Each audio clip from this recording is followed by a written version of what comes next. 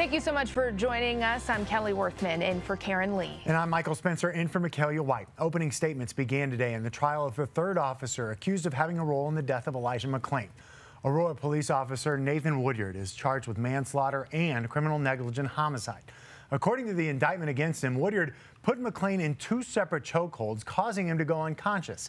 He then allegedly climbed on top of the unarmed 23-year-old when he did regain consciousness.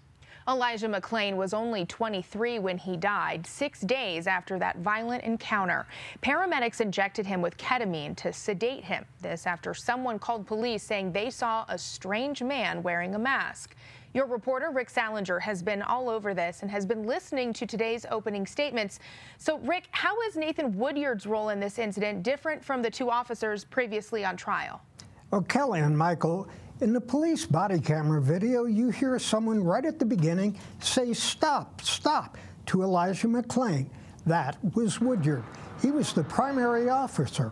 He was also the one that performed the carotid hold on McClain, which made him go unconscious briefly before he began to vomit.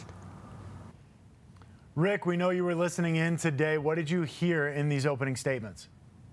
Well, the prosecution told the jury that Woodyard did not follow his training, that he did nothing to help McClain after putting him in that neck hold. The defense said this case is about one person killing another person, but the only killer is ketamine, which was the sedative injected by paramedics.